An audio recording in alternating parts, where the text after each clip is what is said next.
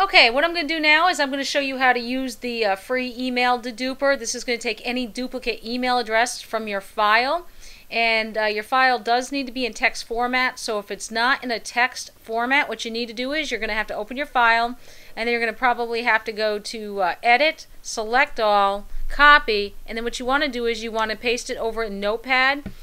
Just about every computer has Notepad, and then you're going to save your file, and it'll automatically save it in a text format for you. Now what we're going to do is come over here, and we're just going to click on Open File In. And I got a test right here, so I'm just going to use that one.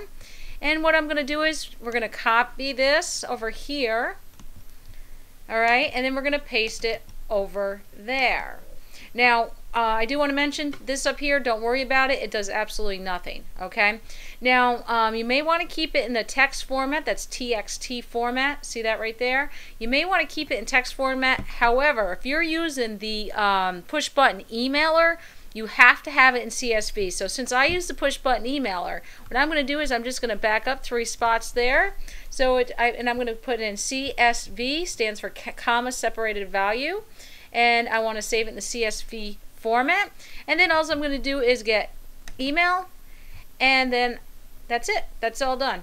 You're done with it. It already took out the duplicates and everything else. Okay, and if I look over here where I keep my push button emailer, I'll see where it's put it into the testing format right there. See?